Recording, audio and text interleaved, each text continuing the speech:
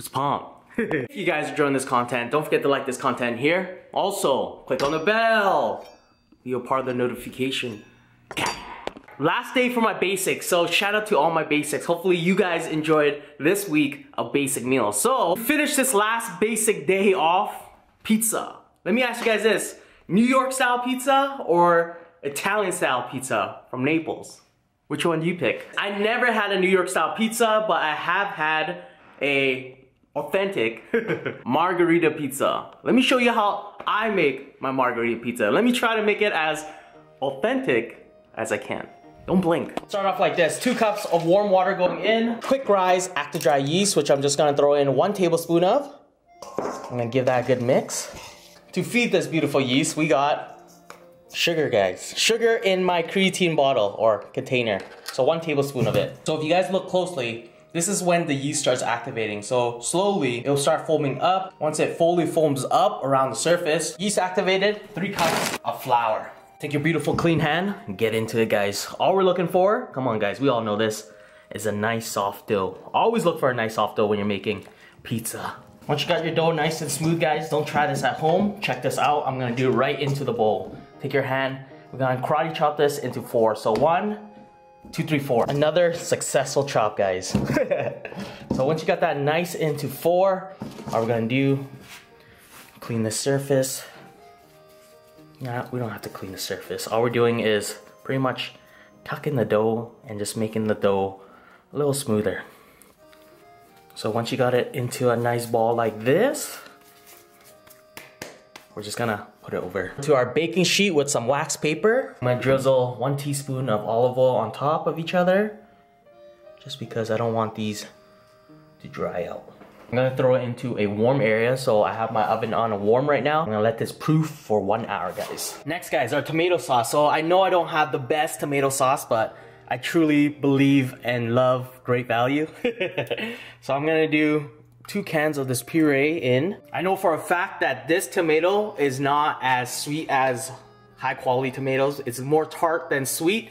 So to help this sweeten it up, I'm just gonna do 1 tablespoon of sugar going in. Also, I got some tomato puree here, which I'm just gonna add in 1 tablespoon just to enhance this good tomato sauce. Next, I got some fresh mozzarella cheese here, which I'm just gonna thinly slice down. If you guys know where, or if you guys are from Edmonton here, and if you guys know where to find buffalo mozzarella cheese, please lead me the way. I've checked Save-Ons, Sobeys, and they do not have it. Maybe I should check the Italian Center. Yeah, maybe I should check there. But if you guys know where to find buffalo mozzarella cheese and you're from Edmonton, please lead me the way, guys. 1 hour's up. All we're gonna do, I kind of flattened this accidentally. So once it proof, flour, got our dough here, which I'm just gonna press out.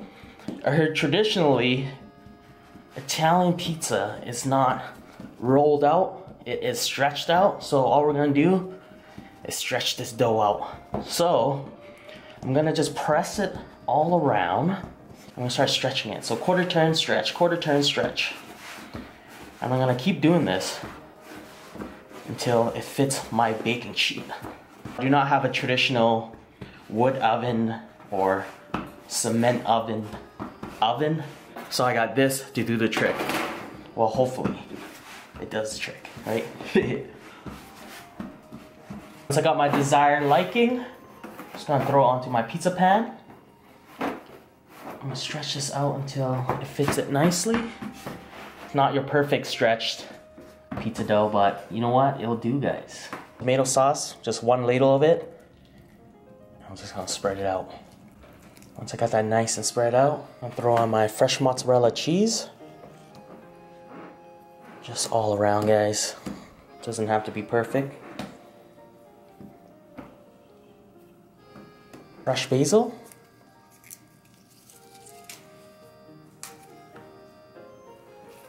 I'll shoot this up with some olive oil. A little salt. And into the oven, guys. This has been in for about 3 minutes, guys. I think I'm gonna take it out around 5 to 6 minutes. 5 to 6 minutes up, guys. I just popped it out. I'm gonna take my pizza board. Some of you guys asked where my pizza board is. It's nowhere, guys. It's just been here It has a crack on it. I'm pretty sad just because it has been with me for a while now. So my last piece of dough here, which I'm just gonna pop into the oven as well. For this one, I'm gonna do one big heaping scoop of it. Mozzarella cheese.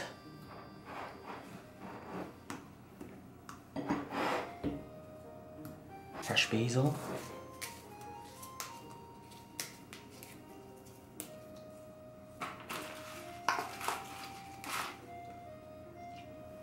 Salt. Some olive oil. Into oven at 450 for 5 to 6 minutes, guys. Last margherita pizza coming out. I'm not sure if this is tradition or not, guys, but I'm gonna do this. Take my Parmesan. Get that cheese dandruff on there. You gotta love cheese dandruff, guys. Or what Italians call it, Parmesan. Just a tad.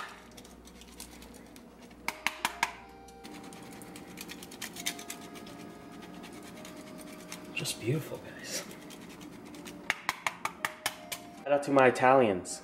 Do I get a pass? Or no? Come on, guys. We're gonna slide one off. Got my pizza cutter here. I'm just gonna cut.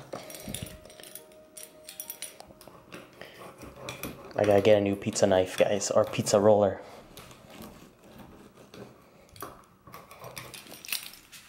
How am I gonna cut this? Alright, cut this one. I'm so confused on how to cut this. Should I cut it down this way? Maybe because my circle's not that circle. Yeah, I'll just cut it down this way. Oh, let's do this, guys. Classic margherita pizza. I'm so pumped for this. Oh, guys, look at this slice. The back, I'll say it needs a little more crusting, but I'll say it's all good, guys. Look how thin it is, though. Quick time. Take the first bite of this. You guys got it. Nice. Oh, it's so thin. I'm pumped.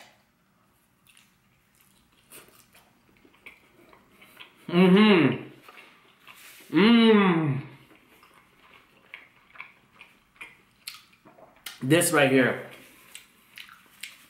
is the most simplest, most delicious pizza you guys will ever make. I promise you.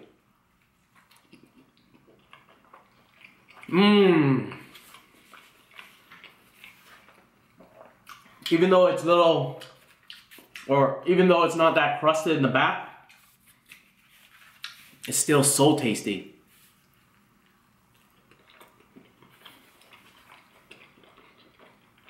I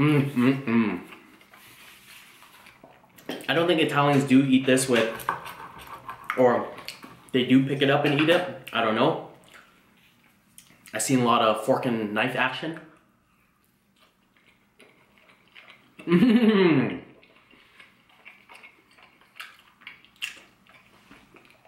That mozzarella cheese is top notch.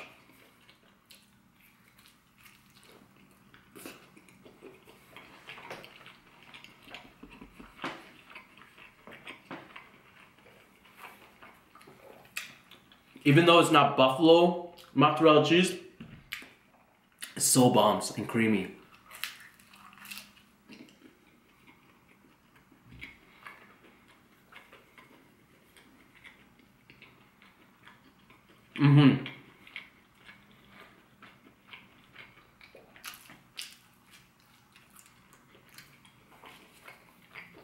Just look at that crust. Thin, airy.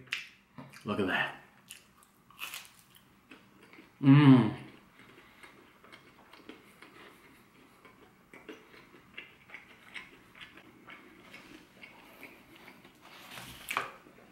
The first time I ever had the margherita pizza, I think I was in grade 6. And I thought it was the most plainest pizza ever.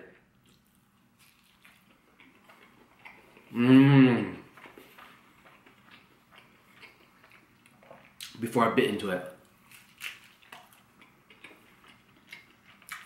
That's when I found my love for margherita pizza.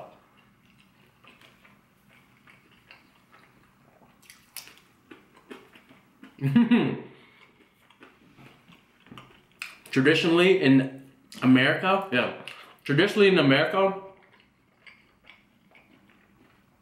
you see all this topping that goes on to pizza.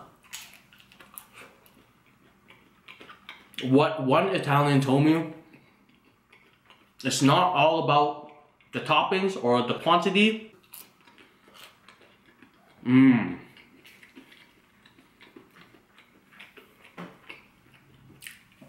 It's all about the quality. Some of you guys might look at me like, Quan, you just bust open a bunch of great value products.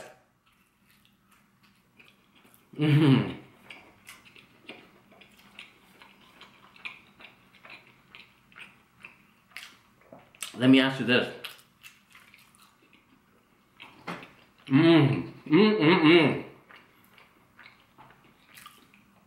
What's wrong with great value?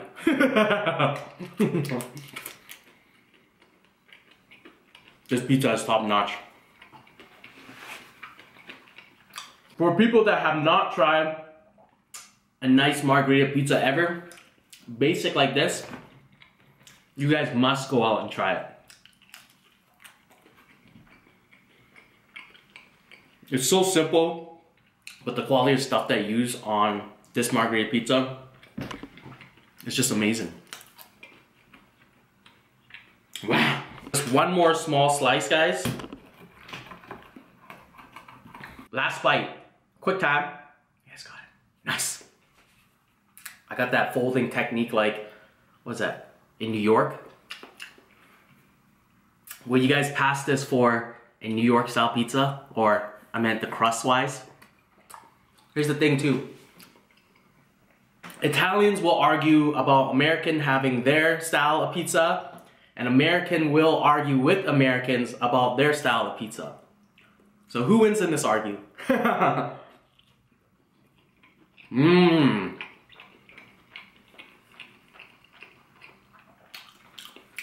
That's a good slice of pizza right here.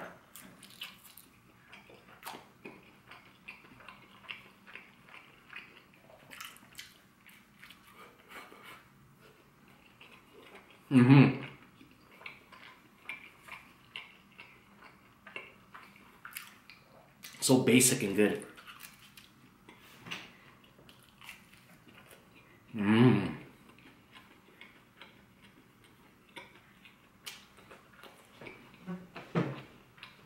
Some may argue that I added too much olive oil when I was proofing it, but it actually helps this dough here. It gives us this nice flaky texture to it.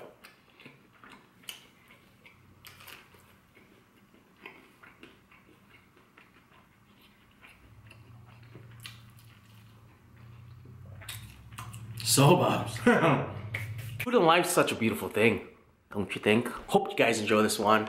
Don't forget to subscribe if you haven't. Also, don't forget to pick up one of your palm shirts. Like this, share this. Peace out.